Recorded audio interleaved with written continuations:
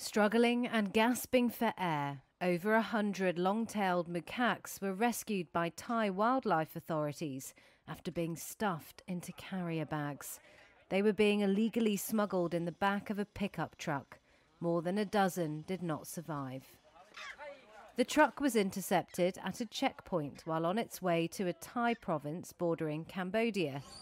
A field hospital was set up, equipped with ultrasound scanners and breathing tubes, to treat 80 of the monkeys. Some were pregnant. One of the vets said the animals were in a terrible state.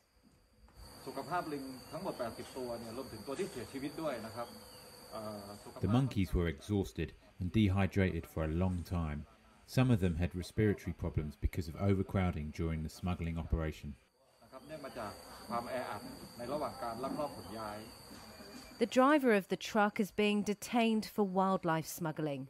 The man told local media that he was hired for $96 to drive the truck to the border and that he was not aware there were monkeys in the back of the vehicle.